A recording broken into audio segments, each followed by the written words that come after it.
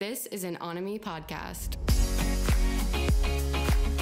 Daniel. Hey. Hey, bud. Devon, what's up? It's good to see you, man. Always. It's been a long and winding road for us. Mm-hmm. We are grown-ass men now.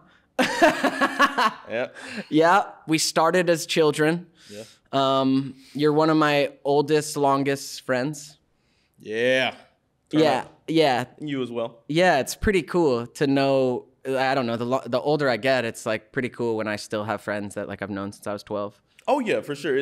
And I feel like those close friends are like almost like measuring sticks to, where you kind of want to be. So like you mentioned figuring out, what goals are. Like I think communities, when you build community at a, young age, it's like those shared goals, you continue to extrapolate them. As I grow, I'm looking over at, okay, my neighbor, what's he up to? Okay, I feel like I'm going down the right path, like type of thing. Absolutely true. So, Although, do you find when you look over and see someone doing way, quote unquote, better than you, Yeah. does it hurt you like it hurts me? I'm sure just there's a human instinct to be hurt, but for me, I try to find inspiration. Good man. When I see cats, being successful. Good man. Yeah. No, definitely. I try and not be bitter. We're humans, though. Yeah. But that comparison, I mean, it can come in because we came up with a lot of people. Oh, Austin Butler, bro. Come on, man. He might win an Oscar, bro. He did his thing, bro. I'm so happy for him. He nailed that performance. Yo, so I went to watch Elvis, and I was prepared for my own flawed humanness to make me feel all sorts of things in there because I want to be at that level. Like, this is something I've wanted my entire life. So I was prepared to feel all the ugly things, even though I love Austin. Yeah. And I was pleasantly surprised with my own humanity. I was watching it. It's like, he's great. He's killing it. Honestly, I was just like, oh, no one else could have played this role. Like, this was made for him. He worked his ass off on it, and he's crushing it. I literally was watching it just like so happy for him. Yes, and like, dude. I felt no actually jealousy or any of that. I was just like, wow, Austin. Good. You're ripping. He ripping, right? Dude, he used to just be abs on the set. He was like, and for those who don't know, Austin Butler kind of got his start on Ned's Declassified. But he was like an extra in a lot of these episodes. And like, I think my dad like got him his first kind of principal role. Oh, like, wow. I think he was in like Cookie's Tour or something like that. Amazing. Random Yeah. factoid, guys. But now, yeah, he's elevated so crazily. Denzel Washington got him that job. Like, it's so amazing to see just how people's careers unfold. And like I say, I take it as inspiration to, okay, networking is a positive thing to do.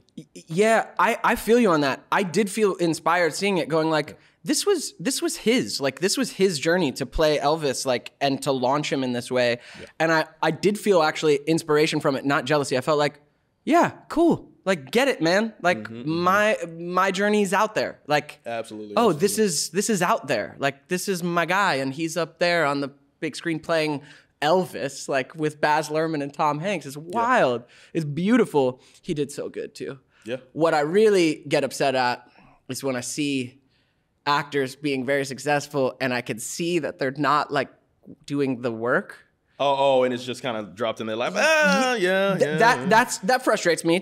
Just in my own craft and whatever. Yeah. Austin, no, you can see it. Like, he worked his ass off. Yes, that was inspiring. I was like, oh. No, I mean, there were some of those scenes I'm like, yo, he dug deep for that. Yeah. You cannot discredit this man, like, at all. No. Yo, amazing. Yeah, he did used to be called Abs on set because he was like a golden god at like 13. Just ripped, yeah. Just yoked. But Brad just Pitt too, yoked. Though, bro. Like, super chill. Like, he wasn't a big braggadocious kind of guy. He was a sweetie pie, humble sweetie, but just like bro. Golden god. Just, naturally. Yeah, golden boy. Abs, we used to call him. There was one time we were all like having a sleepover at Kyle Swan's, Bully Loomers, and and Austin was asleep, and he was literally doing curls in his sleep. Damn. And we said, no wonder he's so ripped. He's dreaming about working out. Hey. Dedication. Inspiration. Yeah. All right, Daniel. Yo. I wanna go back to your beginnings, because you've done a lot in your life, and I wanna kind of like get into it. But I wanna ask you, what is your origin story? My origin story. Wow, I feel like a villain in the No, Batman you movie. could be a hero. I could be? Yeah. Oh, wait, live long enough to see yourself become a villain? Yeah. Yeah. But die early, I'm a hero, I guess. No, okay, my origin story. I am from Clinton, Mississippi, small town west of Jackson, Mississippi, the capital, for those of you who don't know. Born to a teacher by trade. My mother was a teacher and my father was a truck driver. But my father also, like, he loved the drums his whole life, so he had a huge background in music, and he put me and my older brother in, like, this group, and we'd go around singing, like, gospel. So that was my first foray into the entertainment world. And then from there, my brother started doing these like community plays. And so as far as my origin story in entertainment, my brother booked this role, 20th Century Fox film, and we moved the family out from Mississippi. Like we lived in rural Mississippi, like the sticks, man. And I always knew I enjoyed like entertaining, you know, being by the campfire, telling stories with like my uncles and family members and stuff like that. But it wasn't until my brother booked that role in My Dog Skip that the family moved out to Cali, and I just went out with him. Like, I loved football and sports. That was all I was kind of really into, and of course, like, scholastic stuff. But I started going on some of his auditions when we got to California, and I booked this role. It was like Bad Boy #2 on, Ice Cube's Cube Vision film, Friday After Next. This was the third installment of that cult classic. Also just epic movie in general. But that was my like first like role.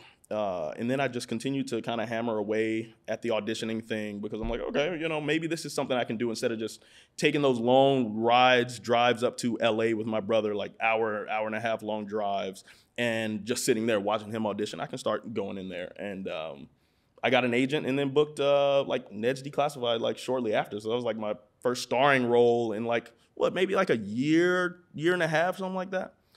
Yeah. Yeah, so there's a bit of like a beginner's luck opening into Ned's. I felt very similar. It was my second pilot season when I booked it. Yeah. Mm-hmm. Yeah, and what is the role Ned's Declassified has played in your life? Oh, it's ruined me. It's ruined me, guys. You just get this epic start, and then it's like, oh, wait, it's only downhill from here? Oh, God. No, Yo, I feel that. No, I've had those moments where I felt like that, and I'm like, Daniel, you are so selfish. Your life is going so great, and you have to be thankful. Let me just say that before I proceed. Your life could have started and like originated. You're talking about the origin story. Started in so many just tough circumstances. It could have started under so many tough circumstances. So I'm thankful that, you know, just I had even a family as a platform to start out with, because some people don't even have that background. Some people born into the world without that luxury of just having a family, regardless of what your socioeconomic status might have been, you know, or what you've been born into. And then just, you know, the upbringing, the people that I've met who had good intentions for me. I'm so thankful for them on this journey, because it could have gone so many different ways. Ned's Declassified played a positive role, I think, overall in my life, even if it was mainly just for inspiration. It gained me a little bit of notoriety to then like segue to other shows in the entertainment world, like Zeke and Luther. I started like 2 years after that or something like that. So it was my second little starring role. But Ned's, man, I got a chance to study a lot of the craft of filmmaking too. Like I used to just love going into the editor's room, going into the writer's room. And now that's like, I do a lot of freelancing and like editing, you know, cinematography, directing, all of that based off of this Ned's show, you know? Yeah. And just us having such a great showrunner, Scott Fellows. He was such an incredible guy.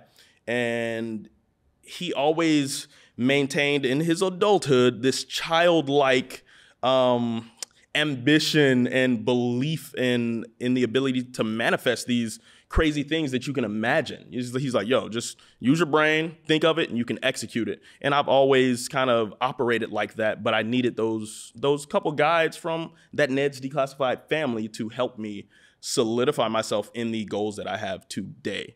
I love that, man. Yeah, so you still love filmmaking. You still love yeah, absolutely, the crazy circus that is pursuing entertainment. Dude, yeah. I mean, and yeah, it can be a crazy world, but if you surround yourself with good people, I think you can enjoy that journey. Yeah, so, I think we got very lucky, both in terms of the show that we ended up on and who our families are. Yeah. Because obviously a lot's coming out right now about contemporaries of ours, child actors who had very different, awful experiences, either because of their family or the shows they ended up on, and usually both. And I know that wasn't either of our experiences because Scott Fellows is like the man. He was like the best human to work for and work with, not just on an entertainment level, but on a personal level. He's such a good-hearted man. He wanted what's best for all of us. He genuinely cared about all of us, and still does. I still get sweet messages from Scott sometimes, great guy. man. Yeah, I love those messages. He still sends me hilarious little, like, kind of making fun of me, but kind of like, hey, I love you, and, like, you got this. Like, going, what an angel. Yeah. And then, we got lucky with our families, too, I think, because hearing about all this stuff with, like, Jeanette McCurdy and Allison Stoner and all this stuff, it pains me to like learn about it. We were there like with them and like not really knowing. No, we were there overlapping it. I mean, all the child actors like knew each other. We all were at events together and Kids' Choice Awards and all these things. We all overlapped in the industry. And like knowing that this is what they were kind of holding on and holding in and having to survive. Oh yeah, and with the smile that all of us child actors have to have. You get trained to like be a mask. You get trained to be a caricature of yourself. You get trained to be a personality and maybe a little affected, you know? And they're having to do that while surviving some like really awful stuff. Yeah. So, I mean, I commend them. And I mean, you know, there are rough circumstances in everybody's life, regardless of the domain. It happens to be entertainment that we're discussing now. Yeah. But yeah, life can throw a lot of obstacles at you, especially when you are on a quest, or if you're within a community or family that is on a quest to achieve greatness in a certain field. Sometimes characters can be revealed, and it can bring out the worst in people on that goal or road to fame, if that's what they're chasing, or success, whatever it might be. So try to stay surrounded by good people. Even now, I am trying to be at a point where even when I'm directing or filmmaking, writing, whatever, I only want to do it with people that I enjoy being around, that have good energy. They're not so self-serving.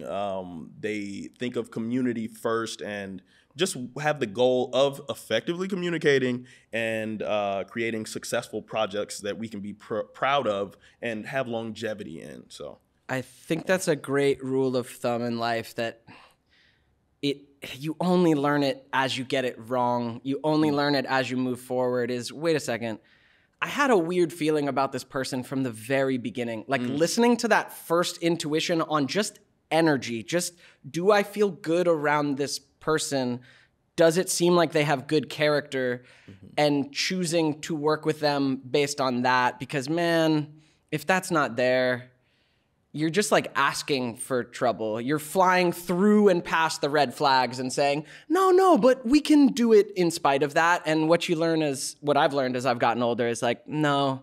You can't, and it's only going to get worse. That snowball effect happens for positive things and bad things. If you notice these red flags now, they're going to get worse. And if you have some successful project with this person, now you're tied to them, even like, you know, financially, you're going to have to stay in contact with them. It's best to just not even get that ball rolling. Yeah, it can be really hard, I think, in life and for us in entertainment. We have these dreams that we want, we have these big visions that we want, and there's always people who are able to speak into that and say, hey, here's what I can do for you, and here's what we can do together. And if you're in entertainment, like, it's gonna happen so often where you agree on a vision to work with someone and it's not going to work. It doesn't work out either because of who they are or just like the vision is difficult. So at the very least, you want to have a good, just human to human connection with them while going through that.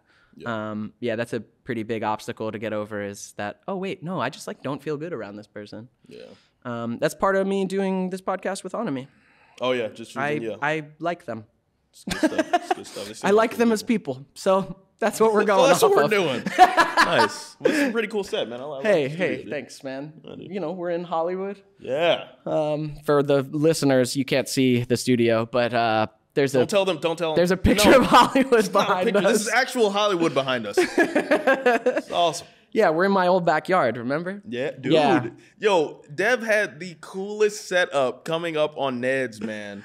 Dude, just going up on the rooftop up there. You had the freaking pool, like where you can see the Hollywood sign. Like, dude, just driving up. What is that main street? Beechwood Canyon. Beechwood Canyon, man. If you come to LA, just drive up Beechwood Canyon. It's so picturesque. And he was like right at the top of that hill. Yeah. And that's where we threw all the parties. It's true. It's true. My family got this house like up near the I mean, I was living a dream. Like they got this house up on the Hollywood sign, like second season of Ned's.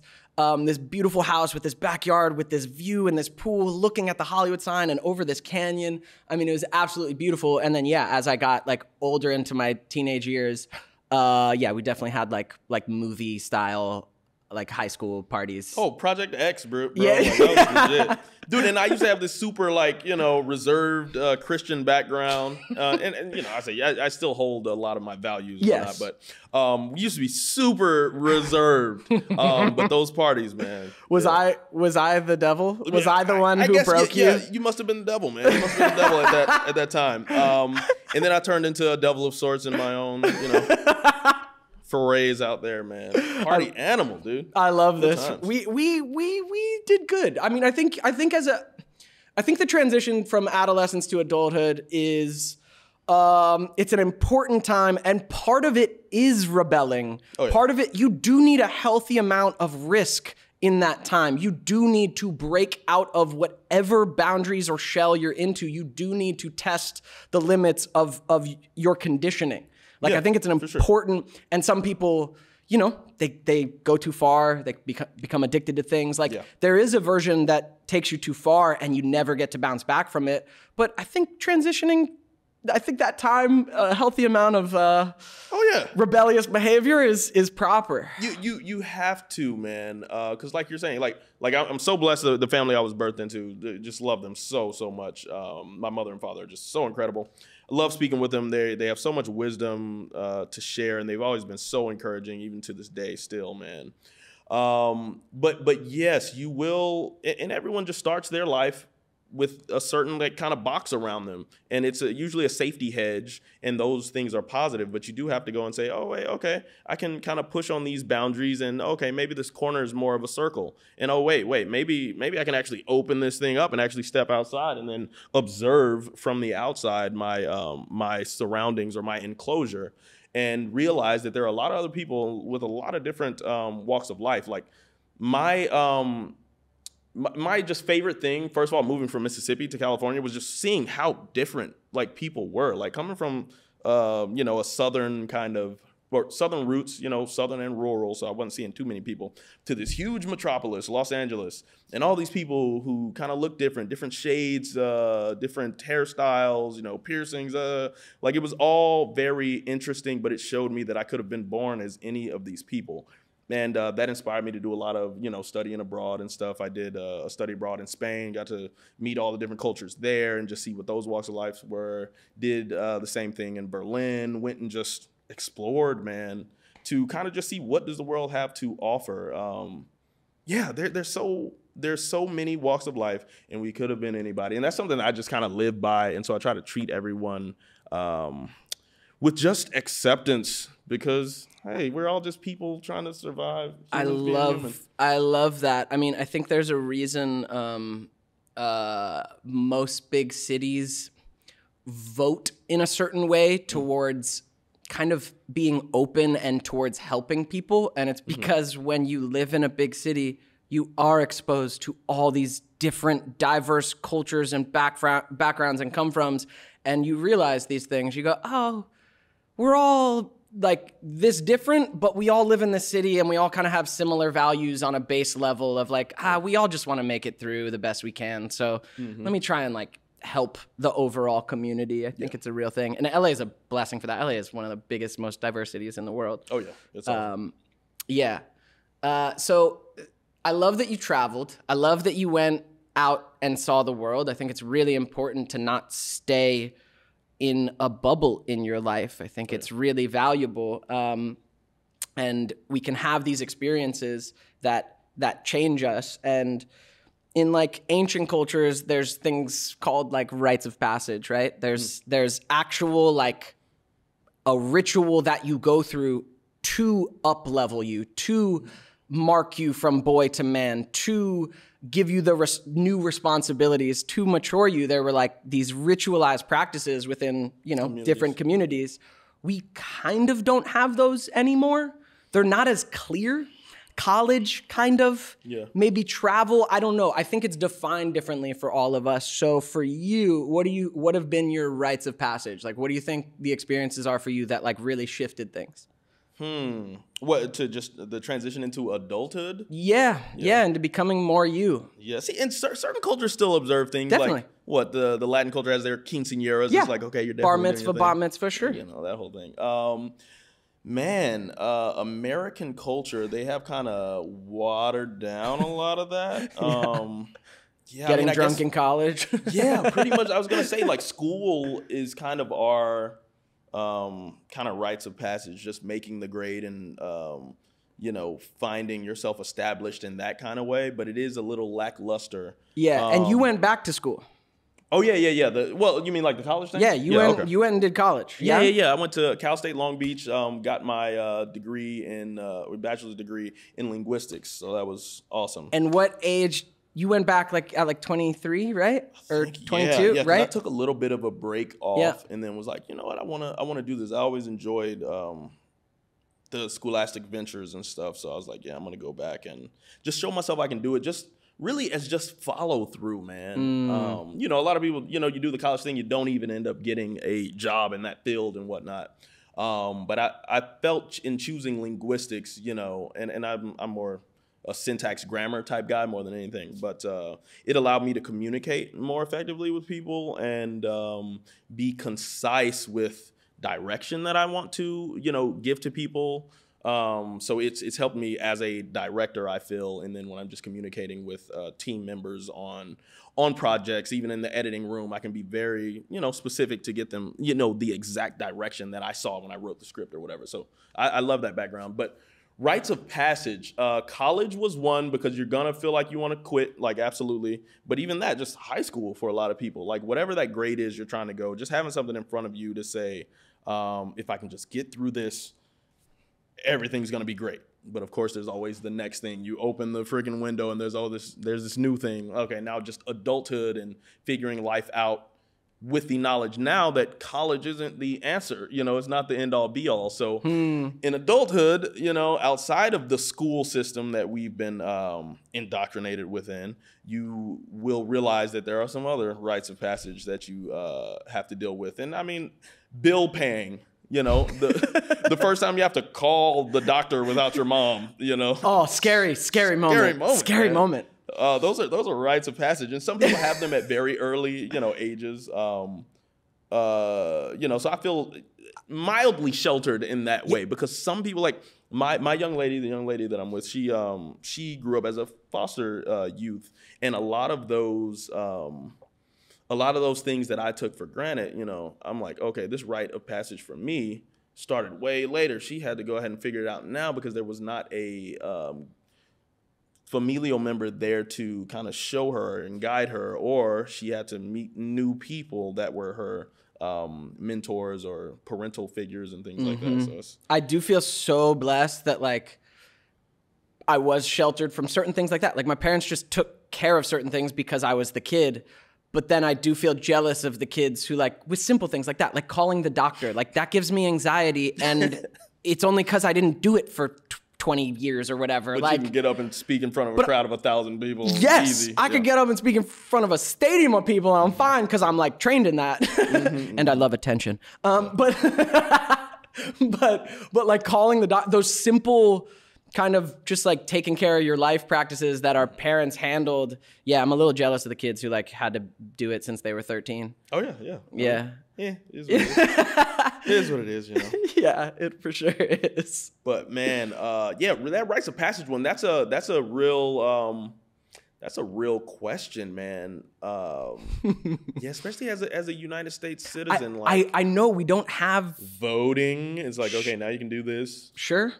all we have is just like restrictions that get removed slowly but surely. Yeah, you can vote, you can go drink. to war, Yeah, you can drink, you can rent a car. Dang, rite of passage. Boom, life. there you go. You're living the dream, man. Yeah, man. I think here's another undefined thing in our culture. What does being an adult mean to you?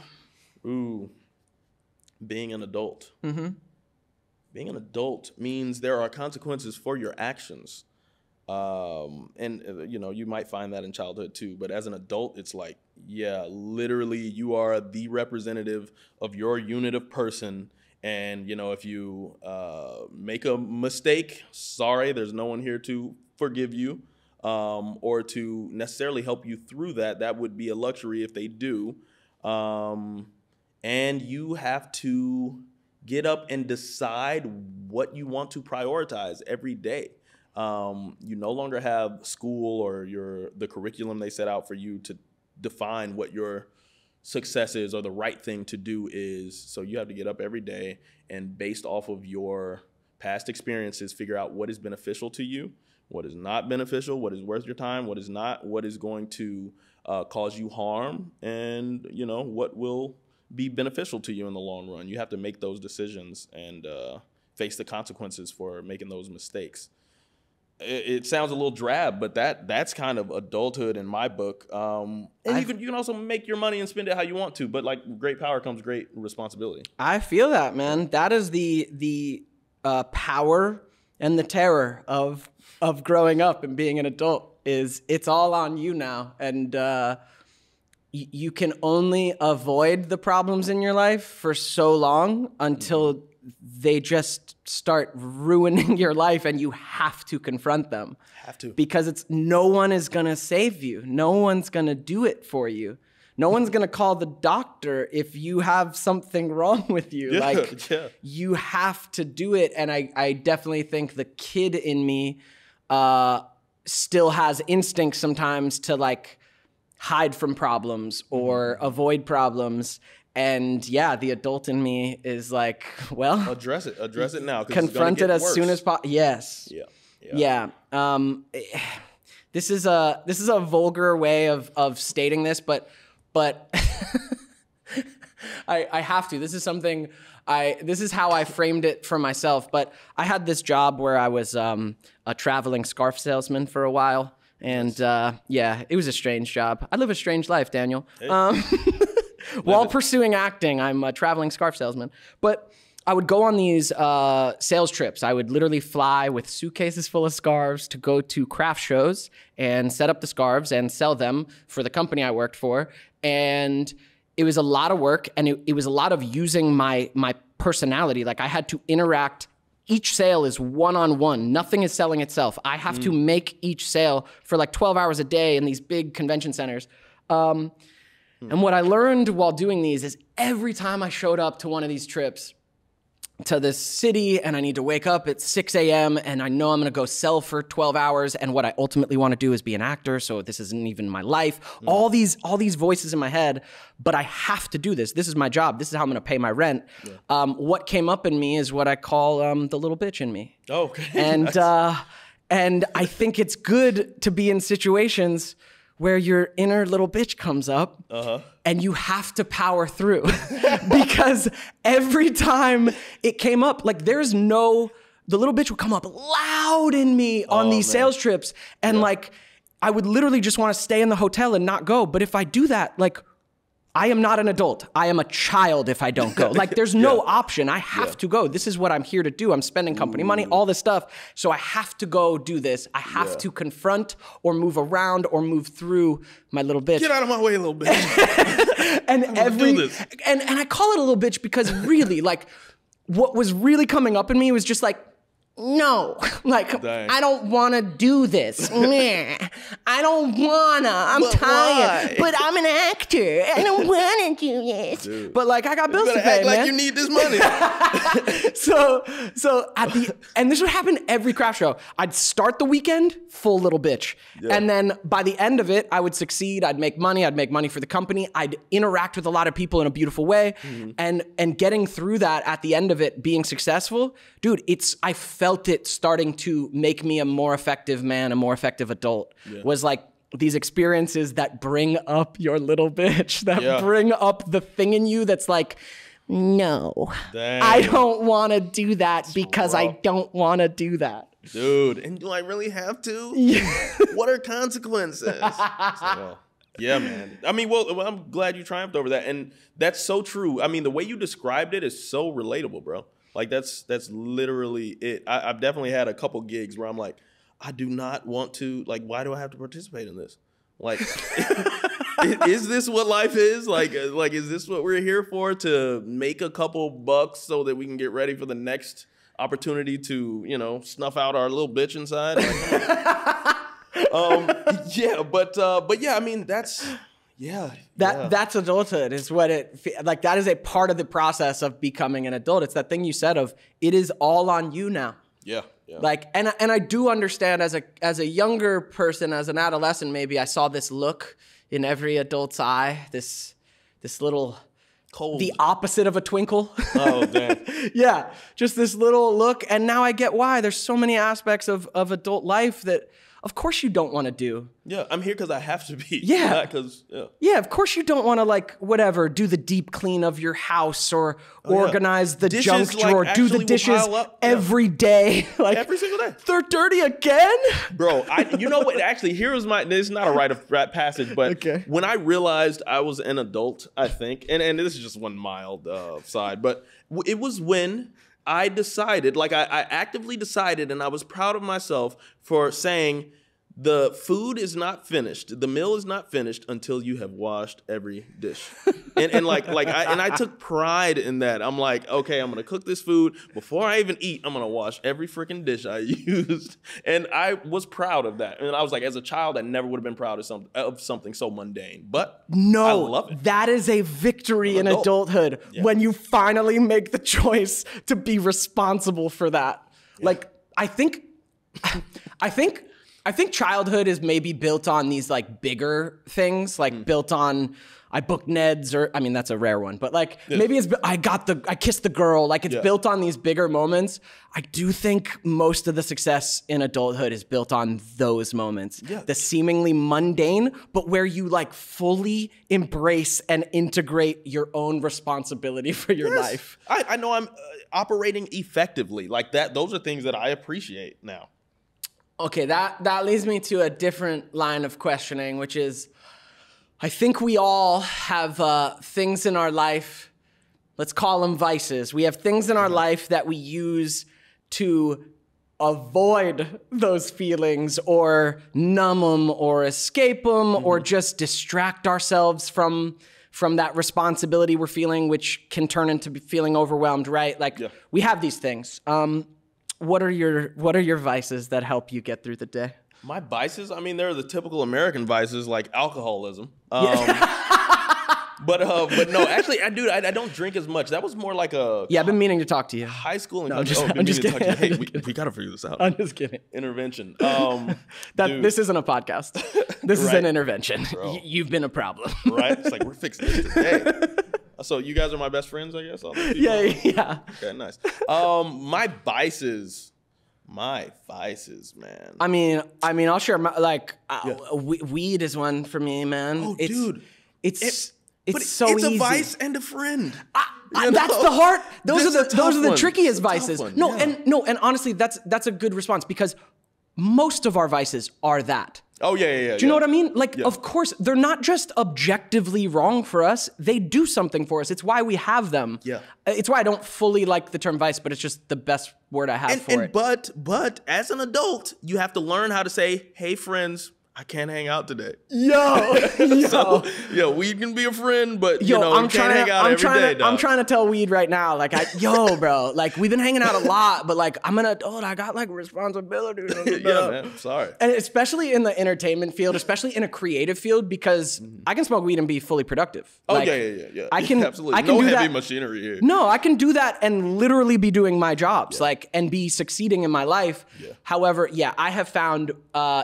I know I need to take a break on it when it becomes this weird little hell of oh, I'm sober, I have the urge to smoke, so I smoke and I enjoy the process of smoking, and then I'm high and I don't want to be high. Oh, yeah. And when that's happening consistently, I go, oh, I've like broke myself. I just need to stop because this is the wrong dynamic for my life. I agree, man. And like smoking, I haven't really done in a while. Like edibles has been like my thing. So I'll like do those like before I go to sleep or some crap like that. But I've slowed down on that as well, man.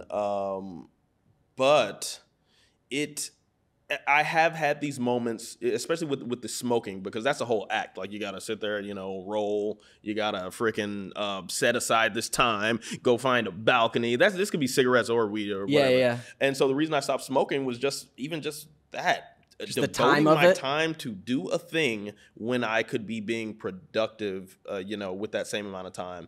And also, it's just having that dopamine release and feeling, okay, things are fine. Or I can hang out with these people because we're all having a good time. But then, you sit back and you're like, wait, would I hang out with these people if I were not smoking? So I'm like, maybe not everyone is worth relating to or being, oh, hey, we're all the same, like all of that. Riffraff, we can all just sit here and waste each other's time. Like, no, I want to go and be productive, and sometimes backing off of your friend weed is the right thing to do. Yeah. Especially if you want to be an adult. Now, there are times, once it's no longer like a recreational thing or where you're rewarding yourself, and you're just doing it every day, it's like the reward is gone. It's like being on a roller coaster. I don't care how high that roller coaster is. It could be way up here over the Hollywood Hills. If it's just up here doing this the whole time. Going straight the whole time. That's not a fun ride. No hills, no loops. You need to be down here a little bit, then go up and do, one of these. Like, but if it's just weed every day. I love this analogy. I love that. I think all these things, like, you have to balance in your adult life and in, I guess, your adolescent life is like, these things that provide you that instant dopamine, that instant gratification, and delaying it for some bigger vision for your life and bigger wants for your life. And I think, weed for me can sometimes be in accordance with the bigger things I'm working towards. Sometimes it's balanced. And sometimes I'm on a roller coaster just going straight just making myself stuck. Yeah, why am I up here? It's not even thrilling. Do you have a phone? Do you have an issue with phone scrolling? Dang, Vice? I didn't even think about that. Yeah, that's a huge vice, dude. Man. Me These too. Phones are all out of hand, us, dude. Out of hand. And I could scroll for so long. So unfortunate. And I'm like, what else would I rather be doing? But also weed and the scroll. Oh, you're screwed, man. Yeah, there's a whole day. Yeah. And no job? Come on. No real job to show up to? Bruh. Man. Yeah, guys, put the phones down. Just put the phones down. It's hard, man. It's hard. TikTok is brutal because there's also stuff on there that's like good. Oh, yeah, so you can lie to yourself and say, I'm learning.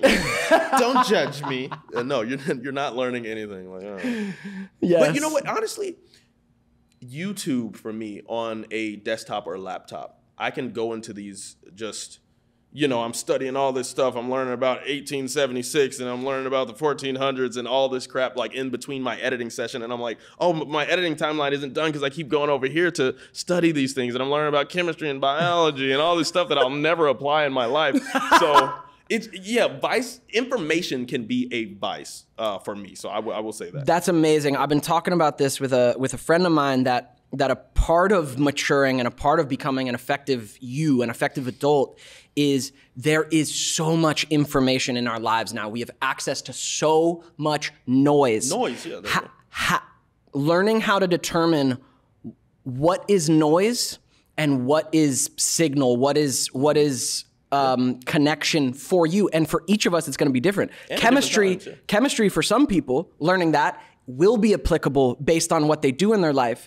But you could be learning something valuable, but if it's not applicable to the life that you're creating, how valuable is it to you? How valuable is it? Yeah, I've been trying to cut out things that aren't for me. It's like, that's awesome for some people, but what is it that I'm obsessed with? What is it that so one of those things is filmmaking now. So as long as, sometimes it's just, boredom time, but as long as I'm watching some video essay on like filmmaking or something on cinematography, I'm at least in the realm that I'm in. I'm in the realm that I'm building and aspiring to. Yeah, and so you can actually apply it, like you said, applicable. Like I can literally go and enhance my resume because I show up on set and I'm able to do this, or I have the knowledge of this aspect of my craft. So yes, that's positive. And I must, I guess, give myself a little bit of grace. I do spend a lot of time, on YouTube searching kind of that stuff that is applicable. But when those tangents are always sitting waiting, like, oh yeah, I can get them. I know, that's the thing, is you have to use these pieces of technology to get to the information that's like good for you. Yeah. But oh man, you're just right on the edge of going down a rabbit hole of cat videos and being there for 4 days and then like realizing like, oh no, I've OD'd on cat videos. Bro, yeah. I gotta go to rehab. Dude. Facts, man, facts. All right, I want to define or explore another. Sometimes I think for people with all this noise, it's hard to know what to aim at being. So what does being a good person mean to you? What does being a good man mean to you? What does being a good you mean to you? Like, what is that? What is your ideal? What are the priorities? What are the priorities? You know what? I think a lot of that is based off of, my upbringing. So I think as a kid, it's usually your parents kind of telling you like yes and no. You do the right thing, they're like, yeah.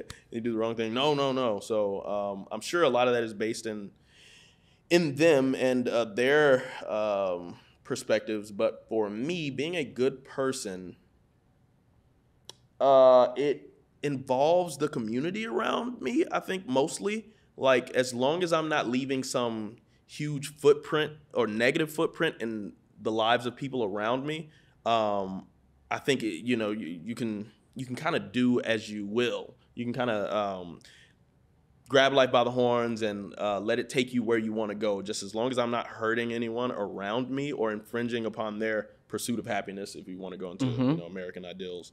Then that to me is being a good person. I love that. So the way that you find the feedback of, because there's a lot of noise, like we said, good or bad, it's hard to define, and for each person that's different. So the way you feel the feedback is based on your impact in the people around you. Yeah. I think I'm community oriented in that way. But then let's maybe narrow it down to, as an individual, what makes me feel like a good man or person. I think of like quotes from my father. He always tells me, or would tell me, turn your waiting time into productive time. So I feel like my efforts, towards productivity in times where I could rest, choosing to be productive makes me feel like I'm a good person in myself, based off of the character that my, father has tried to implement into me, and just the culture that he grew up in. And there's nothing wrong with productivity. It's also part of being an adult. So feeling like I am embodying what it means to be an adult makes me feel like a good man, and not harming others in the process of doing that. Yeah, that works.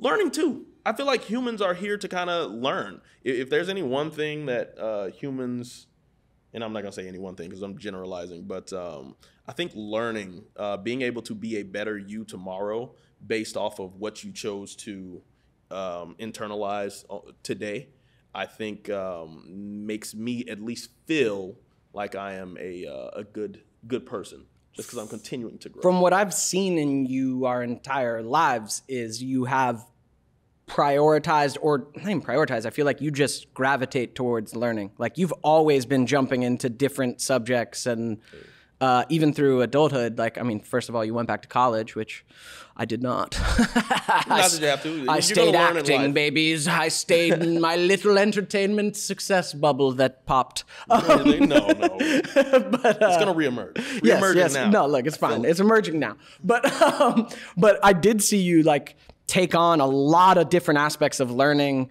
not only linguistics, but like finance. I know you got into that whole world, which still frightens me.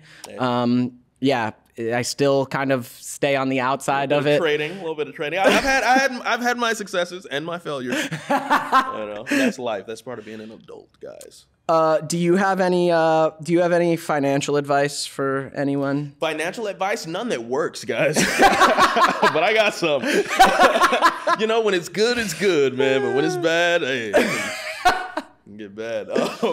Financial advice? No. So I'm kidding a little bit.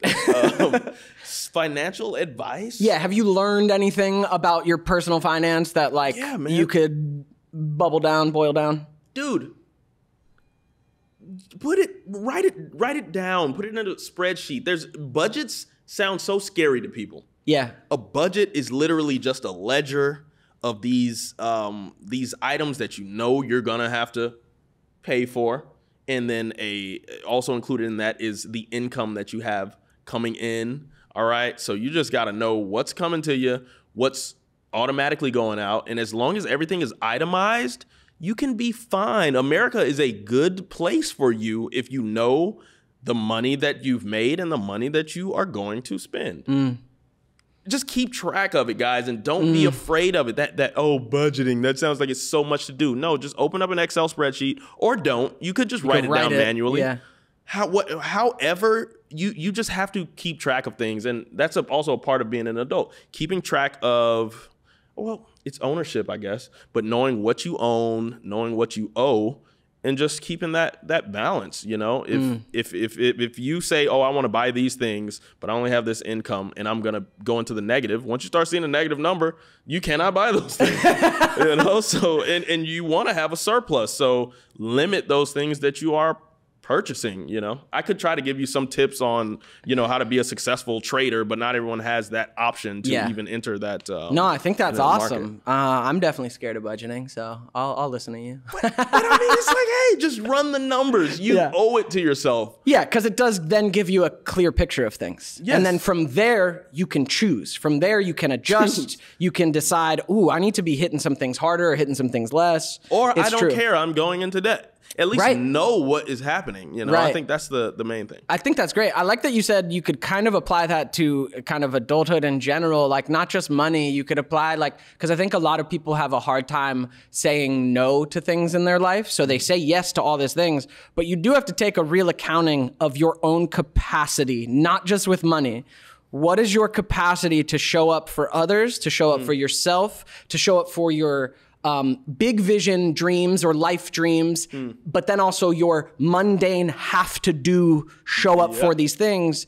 And you do need to have a personal accounting of no, I can't say yes to this project, to helping my friend with this thing because I have shit going on that I need to address. Yes, I can't go on that trip. Why? Because it's not allocated in the budget.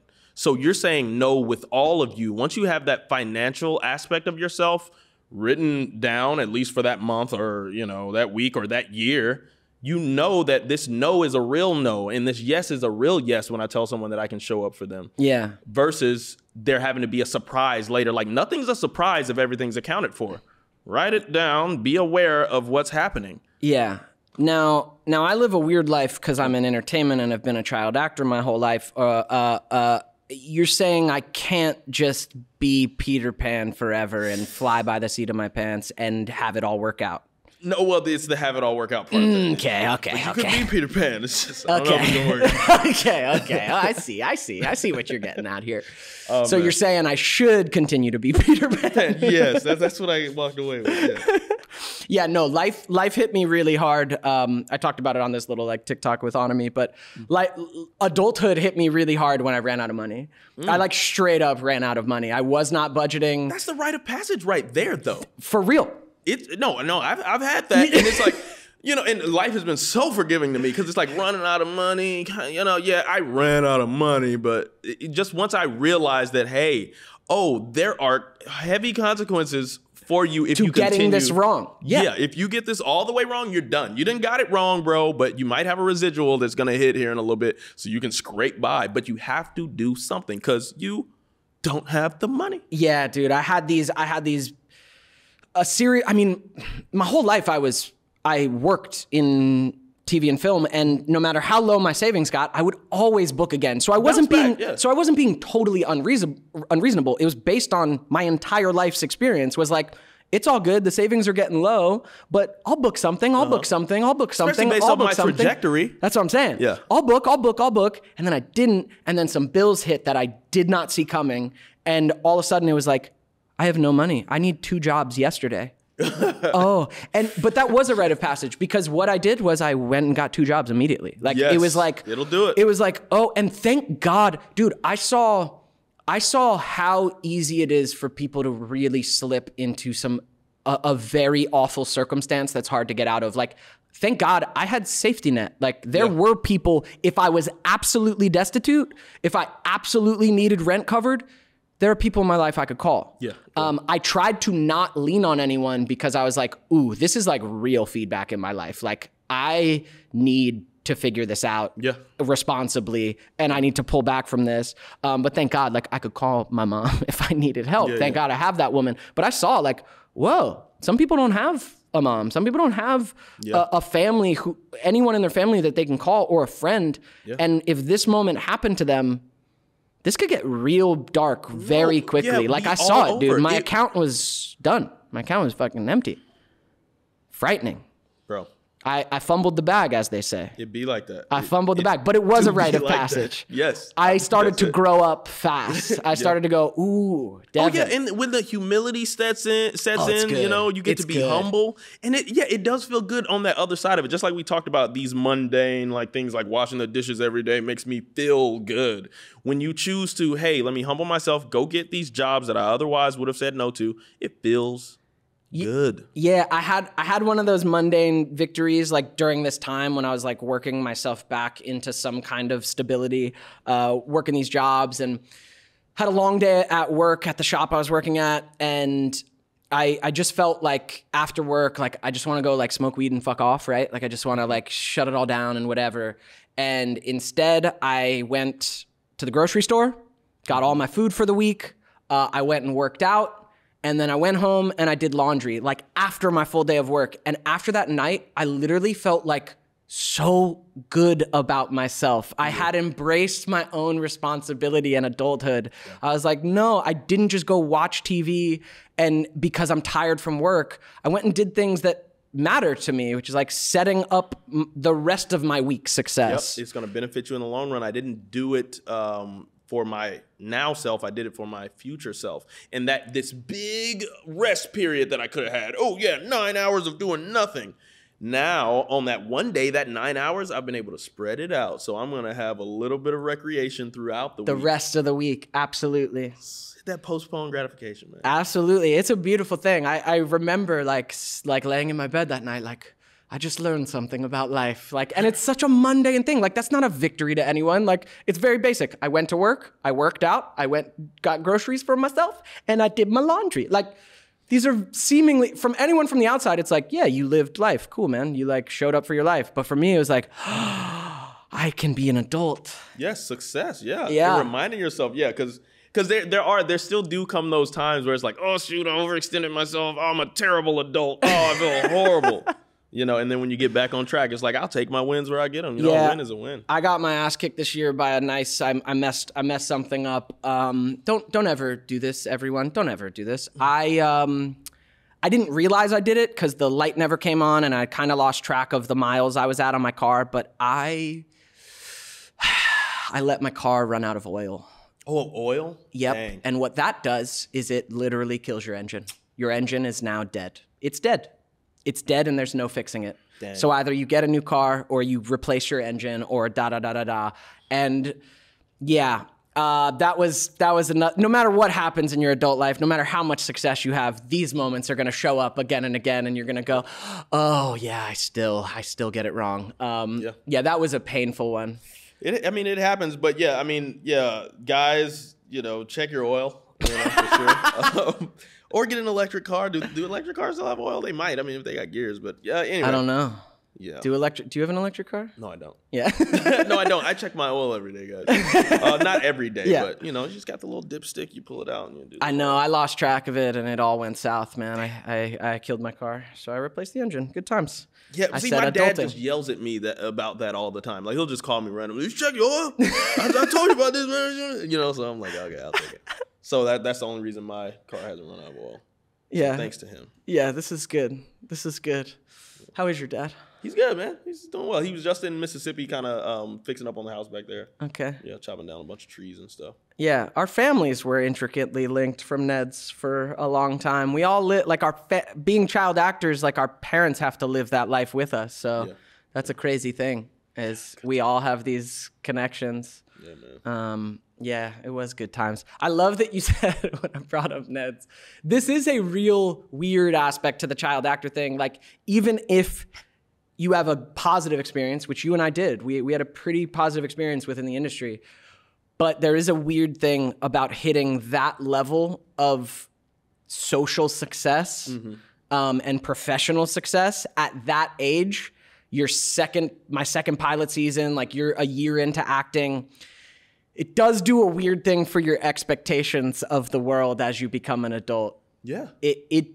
That has been one of my personal struggles that some people who are going through much different shit might be like, yeah, boo-hoo. But that has been a weird thing, is my awareness is hardwired for like this success that I had as a kid. And I'm constantly looking for it to still be around. Still be around and reappears. Like, hey, where you at now? Hold on now. Yeah, no matter how much humbling and no matter how much work I do to learn about life and get in the moment, like my awareness is hardwired for that, to expect that success.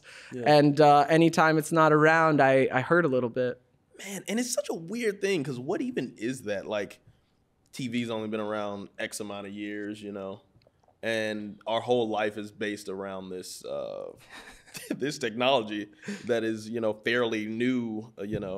I know, but as a kid, you're not. It's not just money, because as a kid, you don't have a great concept of money. But even though you are getting paid, it's not money. You are getting feedback from adults in the world that like, you matter, you're valuable, validation. You're validated, like you are this. Success, whatever that means, you are successful. Eyes on you, adults talking to you like you're a peer. Yeah, exactly. It's a strange thing that it does to a kid. I get why so many child stars burn out, turn to weird things like coping mechanisms, or run away from it entirely. Like, I get it. It's a weird experience that only really us know about. And you're just kind of like disoriented, like, you know, because I stayed in public school about as long as I kind of could. I know, but still, that's a great thing. I mean, I enjoyed it. But yeah, it's weird because you feel this sense of distinction amongst these peers that you would be with, but you're not, because you're doing this thing and you're being congratulated for it, and it makes it weird to then try and assimilate back into what is right, or what your peers are doing. Even when you do start to do it, you're like, am I doing this exactly right? Am I being an effective person? Because I don't have all these people sending me this praise and validation. Am I doing it right? It's just always this big kind of question out there. But I think we're doing all right. We're doing all right. How do you? Let's define or explore another term. Go ahead. I know how we defined it as kids, I'm pretty sure, but how do you define success now? Okay. Ooh. What does that look like for you now? Wow. Yeah, interesting. As an adult, and even just outside of the entertainment thing, because, you know, I consider myself a fairly multifaceted person. You are. Success. Like we said, it is a just journey. It's more of a journey instead of like a destination. Because once you set that destination, you're gonna reach it, and then you're gonna want way more. It's like, why even set that destination? I don't want to put limits or boundaries. So success for me is being able to be fulfilled by the things that add to my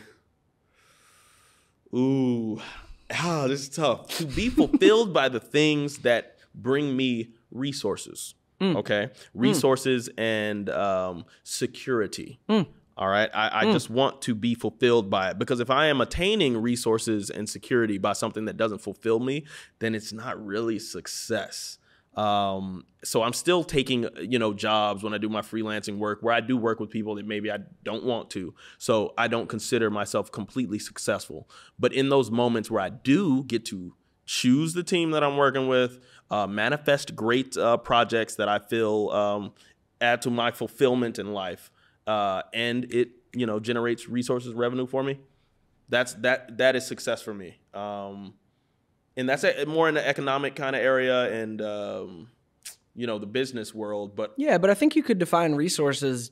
You could know resources economically, but you could also know resources as like great people in your life, human like resources, great people in your life, a great life around you. And so in the process of acquiring those things, I think that's a pretty awesome definition. If I am fulfilled in acquiring those things, that feels like a successful life. That feels successful to me. I don't need the bazillion dollars or, all this, the glitz and the glam. And I think we're blessed in having experienced that at an early age to where it's like, okay, I know I don't need it. Because I got some homies who still think that it's this, I have to attain myself being on a bunch of screens and people to love me. And it's like, and thinking once you get there, it'll all be solved. All your internal shit will be solved, which we know.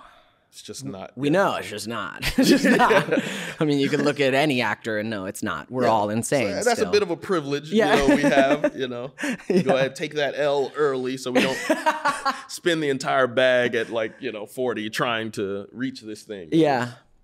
Worthless.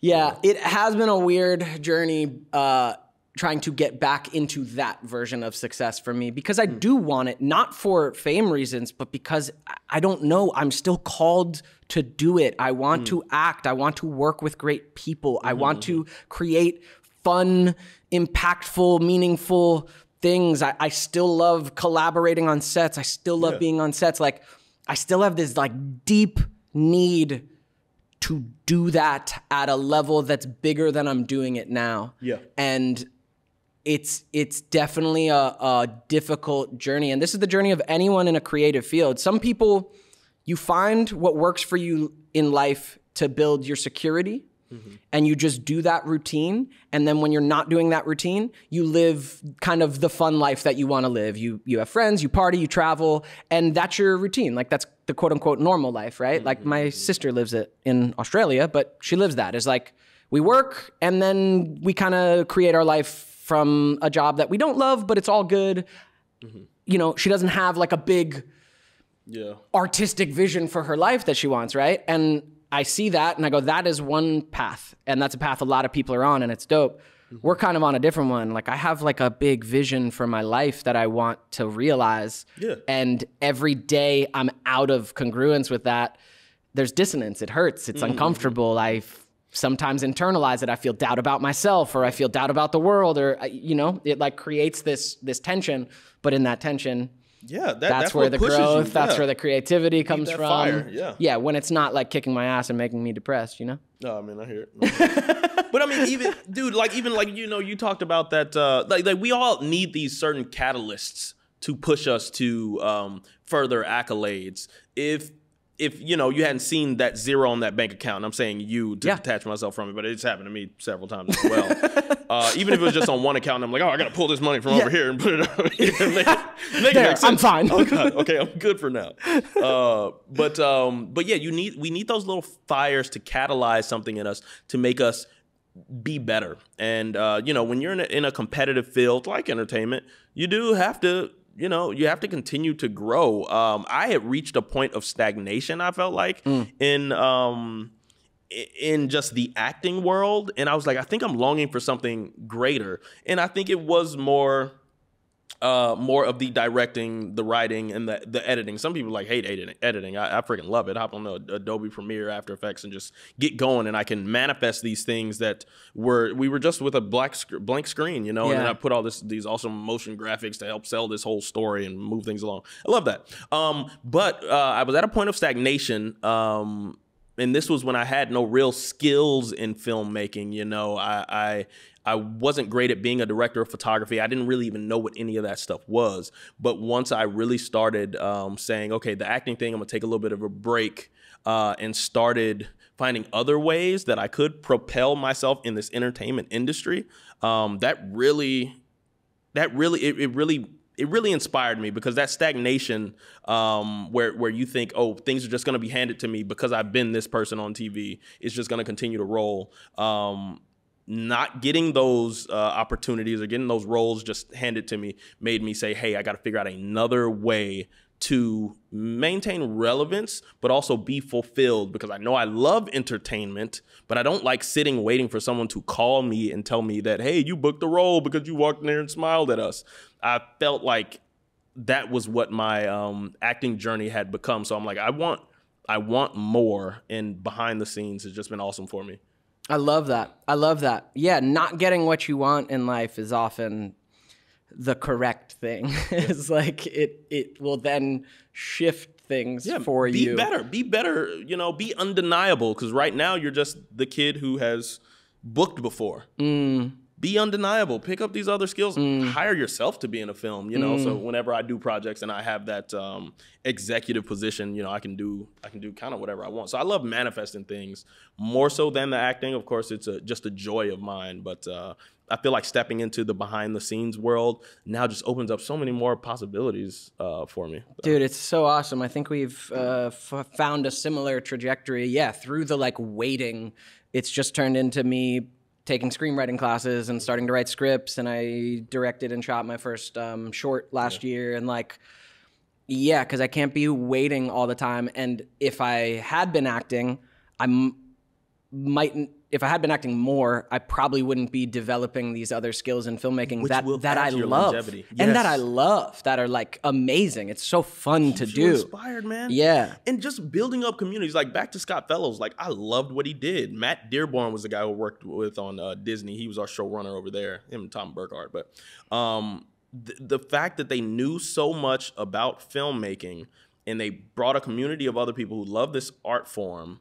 And, you know, you got your gaffers with the light, you know, you got your grips and stuff who are just rigging everything up. You know, you got your cameraman, you know, just all these different departments, the editing department, bringing these people together and giving them an opportunity to showcase their skills in a big way and be compensated for it and feel fulfilled, like I said, which is a version of success.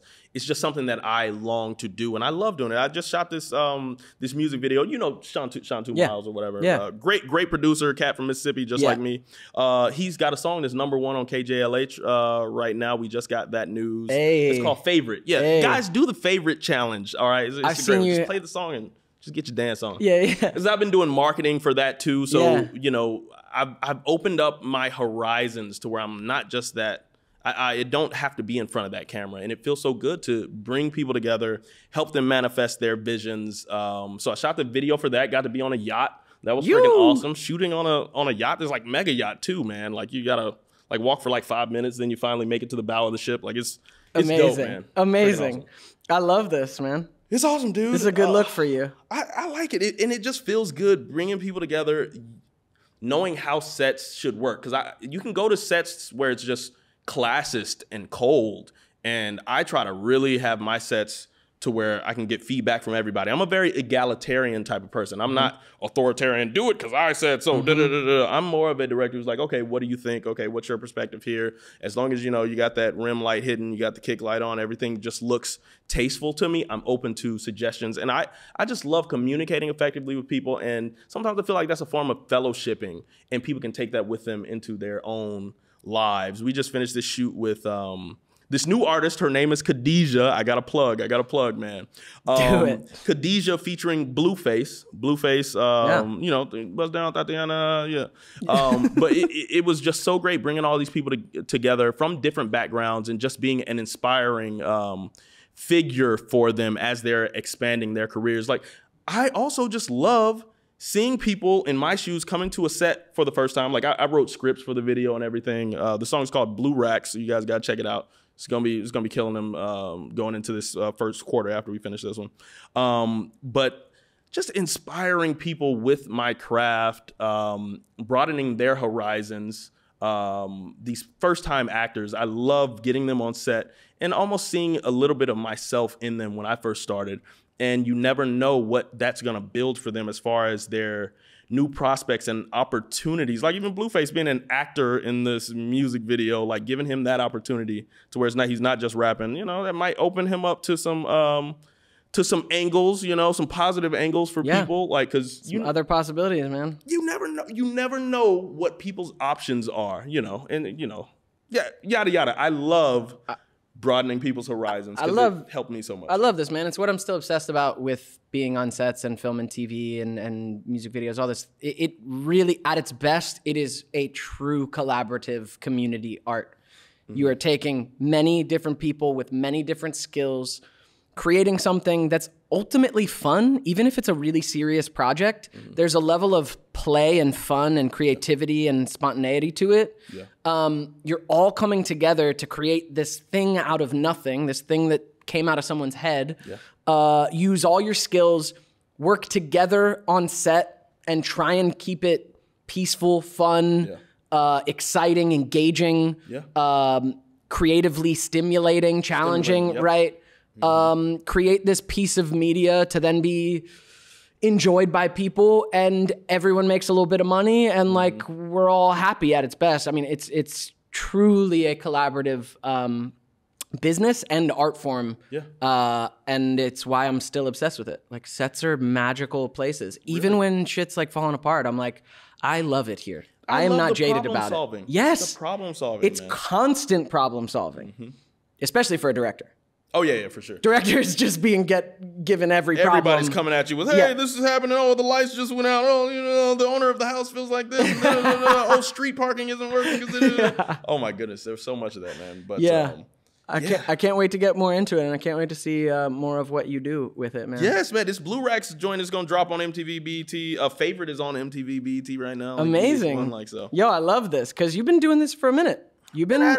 you had your gear and your little crew, and you've been directing and producing. I used to just be behind the camera, like literally right there, man. Get the big Ronin gimbal and some people don't know, but Daniel and I like shot a little pilot. Oh yeah, Daniel and I created a project a couple years ago. It never went anywhere, but it's great. To it's this funny, day, man. It's the best thing. It's Devon and Daniel go to college, so like it was a mockumentary, as if Daniel and we played kind of like caricature versions of ourselves, like after child acting. We're like 26 and the world is not going how we want it. And so we decide to go back to college together. So we're like the older guys in college, but also being humbled by life because we're kind of cocky about our childhood fame. No one cares, though. Yeah, I was actually in college at the time. We shot it on my campus. We shot it at your campus. Long Beach, and man, it was funny. It was good. Yeah. I'm glad we did that. Yeah. Maybe I put it up on like Instagram a while ago. Maybe we'll share that again. I'm gonna chop it down into like some real format and just throw it up too. Might as well. It was fun, man. I really liked making that with you. And we made a song for it too. That song is killer. Yeah, we made the theme song. That's right. Yeah, because music's a whole other thing. Before we go, I want to ask you, life's big, right? Life's messy, a lot of noise. Obviously, we all see a lot of problems, a lot of struggles, all this stuff. Yeah. But what do you love about life? What do I love about life? Life. You've already touched on some things, but I just want to... What do I love about life? It's so lovable. Dang. This thing that it has always been with me, and I've never known anything other than it. I love new experiences, man. So I'm gonna just keep it broad in general. I love new experiences. I love new experiences with new people. I love new experiences with old people who I enjoy having experiences with. And just the quest for knowledge. I mean, it's just something about us humans. We love just cultural transmission, so that what I know tomorrow will help me be a better person than I was yesterday. So I just love that quest for knowledge, with the goal of helping myself and my community in the coming, days. So awesome. That's me. I love that, Daniel. Hey. I love that, Daniel. I love my family too. I just want to throw that out. My mom, Cheryl Chapman, and Lee, you are just the most awesome in the world. Nathaniel Lee, I love you so much. I love your family too. Okay. We're gonna try a thing on this podcast where we finish with essentials. Essentials, okay. You can expand on them or not. Okay. I'm just going to ask you for your essentials. Okay, 3 essentials. This is, let's call it your survival toolkit, okay? Okay. 3 essential books. 3 essential books? This is the easiest way to make someone look like a complete idiot on a podcast. I'm like, okay, 3 books. You don't have 3 favorite books? Well, The Giver. Okay. The Giver was, The Giver was great. Now, let's see what else. Let's try to be. I'm going back into, okay, when was the last time I read a book? It's all high school, mandatory reading. It is a hard time for people with books. Dude, yeah, YouTube kind of killed the book. Yeah, it kind of did. I get it. I do all my studying there. I'm like, Noam Chomsky's wrote so many books in linguistics, but I'm like, yeah, I'm just going to watch your YouTube lectures, bro. Yeah, no, that's fair. I'm a very pragmatic guy. I don't necessarily read like fantasy and stuff like that. I'm always just listening for people just saying, hey, life is hard, and here is how you maneuver through it efficiently. All right, 3 essential priorities in life. 3 essential priorities. Budgeting. You just have to do it. It's not going anywhere. Priorities. I try to observe like healthy eating. It's tough, man, but you got to do it. It only gets bad, and then you have doctor bills and all that stuff. What would be my last priority? Budgeting, healthy eating, and let me say healthy eating and exercise. Let's lump them all together, just health. And choosing positive people to be around and maintaining a positive outlook on the world. Amazing. There we are. And finally, 3 essential practices, 3 essential parts of your routine for your life, for well-being, for a good life. For a good life, practices? Yeah, practices or parts of your routine. Yeah, man. Like, is it a daily routine or just... However you want to define it. I prioritize preparedness. All right? Preparedness and then scheduling. Scheduling is something that you have to prioritize or your preparedness is just going to go out of the window. Yes, so preparedness, scheduling, and scheduling is the one. Follow through. Okay. It's not like I'm saying I wake up every day and do some mantra or something because I don't do that. Okay. Just preparedness, scheduling, and then. Okay. I love it. What I learned in asking you the essentials is I need to prep guests on the essentials. Oh, right. Is I need to give them those. It's like, hey, think about these 3 things. Yeah. It's cool. Maybe Jeff can edit out all the pausing time while you thought. Listen, We're learning. First podcast episode.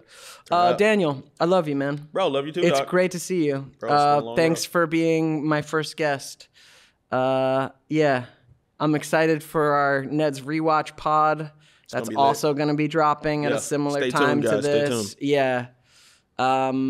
It's all good, man. I am thrilled to know you as long as I have and kind of be able to look over and see where we're both at as adults in our learning and our growth and our progress. You inspire me, dog. You inspire me. Likewise. Yeah, since a young age, bro. Likewise, man. It's it's a blessing to know you, man. Right back at you. Thanks for being here. Turn up. All right. Bye. Onomy. Peace. Thanks for listening to that Onomy podcast. Onomy is a creator-led educational platform that teaches you the things you wished you learned in school so you can thrive in adulthood. Onomy lessons are completely free and they're taught by some of your favorite creators from around the internet. Head to onomy.co to start learning about things like budgeting, investing, taxes, how to thrive in your relationships, how to find your dream job, and so much more. That's onomy.co. onomy.co. See you there.